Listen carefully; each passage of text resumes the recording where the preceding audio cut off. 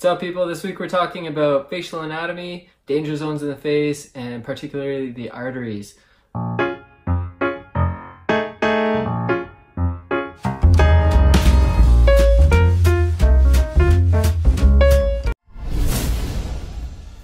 Alright, most of the facial arteries branch off from the major carotid artery, so let's start from there.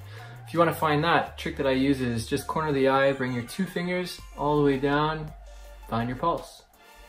Once you have that, you know this major carotid artery branches off into two sections. Your external carotid, which is right in front of your ear, and also your facial artery. And that facial artery, if you want to find it, clench your jaw like this. That's your masseter right here. Right in front of it, you can find a little notch, and the artery usually comes out of here and goes just 1 centimeter, 1 finger breadth lateral of this. It's called the oral commissure here.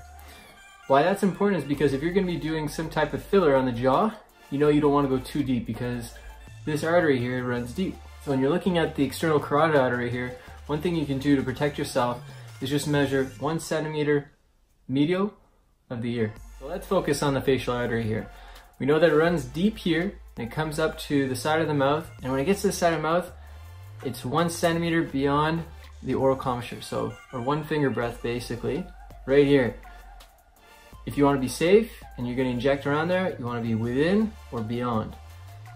At this point, it's going to branch off into two sections. It's going to be going into your inferior labial artery and your superior labial artery. What we know about those is those go really deep. How deep? Well, if you're looking at your lips here, there's a dry and wet border, and that means right here you can feel it's dry, and then if you flip it up a little bit, there's going to be a wet part right here. That's where those arteries run along. So when we're injecting the lips, we don't want to go deeper than the dry border, and we're protected. Okay, now let's keep going with the facial artery.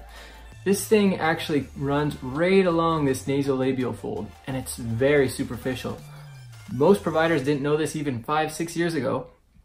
Injecting deep, injecting superficially, injecting however they want, they're just nailing this thing, and it was extremely dangerous. Some people really do need to have an injection here, so what you need to do is you need to inject very superficially. A very light beating just along this nasolabial fold, massage it in a little bit, and you should be okay. But anything other than going very superficially, you're playing with fire. So another way to avoid hitting this facial artery is to not inject parallel with it. If you actually go deeper, because we know that it runs superficially, if you go deeper on a perpendicular angle and using a fanning technique where you're just giving little doses here, almost in an antegrade and a retrograde fashion, which means you're injecting as you're going in and injecting as you're pulling out, then you can massage it in, and it gives you a better chance of not injecting directly into the artery. Because you're moving that needle the whole time, you're really protecting yourself and the patient. Now, the last thing about the lower face that's good to know about this facial artery and this external carotid artery is that they're both external arteries, which means that they're not coming within. They can't go to the eye. Worst case scenario, absolutely you could occlude the artery and you can have some complications with that. But as long as you're protected, such as hyaluronidase, warm compresses, maybe giving some aspirin, massage, if you're acting quick enough, you won't have any concerns. Alright, so now that we have this facial artery that's come to the corner of the nose, we know that it lies superficially here. This area of the face is called the A-line. Once it hits here, it changes direction, goes up the nose, and it's now officially called the angular artery. So the angular artery goes right to the corner of the eye.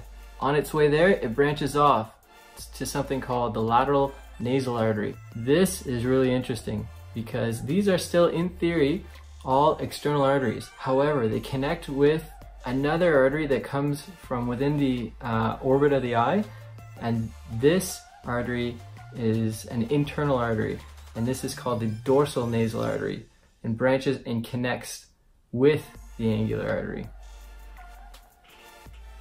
Now, why this is important is because even though you're injecting into an external artery here, because it connects with the internal artery, if you put too much pressure with your plunger and you inject directly into this artery, you can actually cause a retrograde injection connecting to the dorsal nasal artery going back into the eye, and you could be in big trouble. You can actually call it blindness. It's super rare, you just need to know about it. What's important with these arteries along the nose is that most of them run very superficially and usually along the side of the nose. So you have your dorsal nasal artery and your lateral nasal artery that kind of runs right along this tip of the nose here.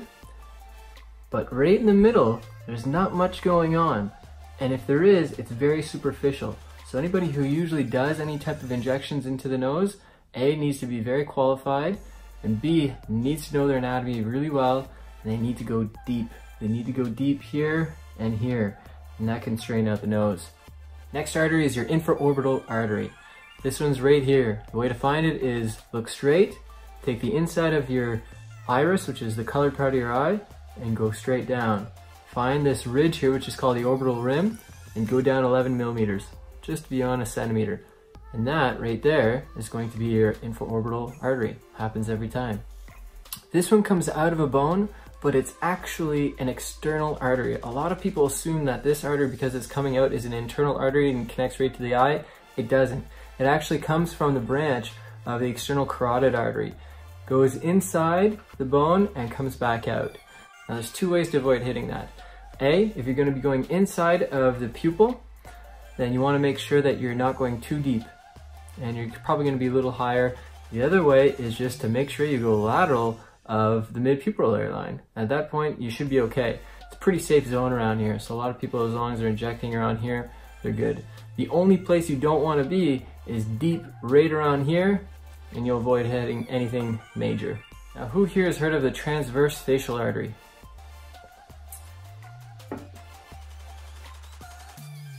Now, to get to this artery, our carotid artery here, once it gets to this bone, the zygomatic bone, it now becomes the superficial temporal artery. But before it gets there, it branches off this way. And this is your transverse facial artery. And the way to avoid hitting that is making sure that you're staying on the bone, because this artery comes just underneath the bone. So if you're sliding off the bone when you're injecting, you're gonna get some issues. Stay on the bone and stay perpendicular, and you'll be gold. Alright, so now that we know that at the zygomatic bone here, this artery branches off into something called the superficial temporal artery. What do we need to know? We need to know that it's superficial. So if we're going to be injecting anywhere, it has to be deep.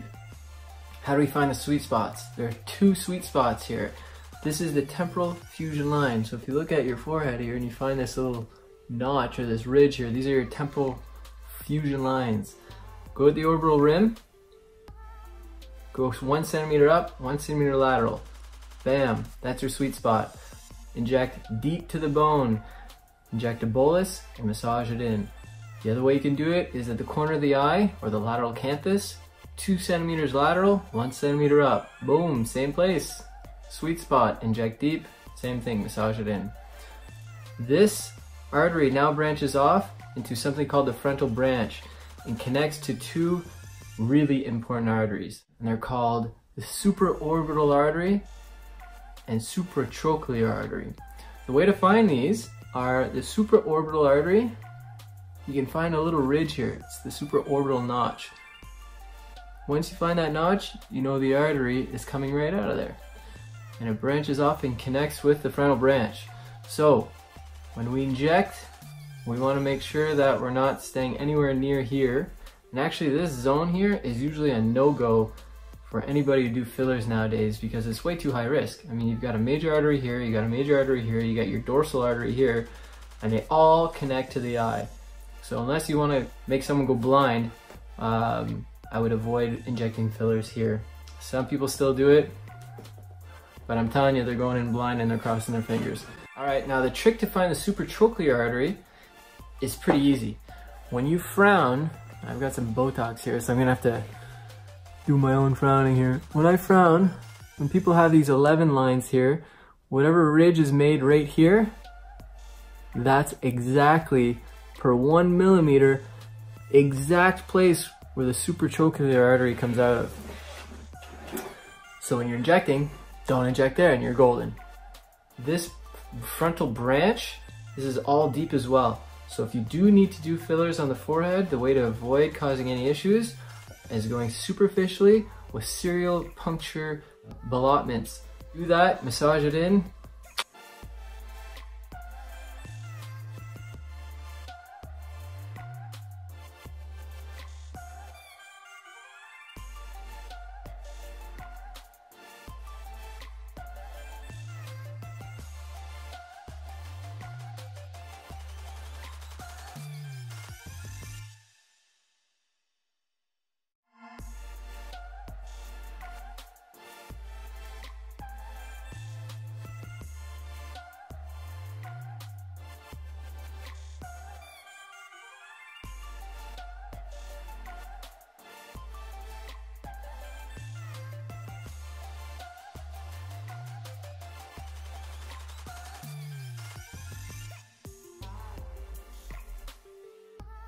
All right, we get the gist of it, right? I was running out of ink actually at the top and scratching myself more than anything, but yeah, you understand. Listen, find yourself a qualified injector, make sure they have an advanced course in anatomy, make sure they have a good understanding of where the safety and danger zones are, and you'll be good. So thanks for stopping in, guys. Hopefully you learned a few things. I'm Dan signing off, and I'm pretty sure I'm still terrible at guitar. Let's check it out.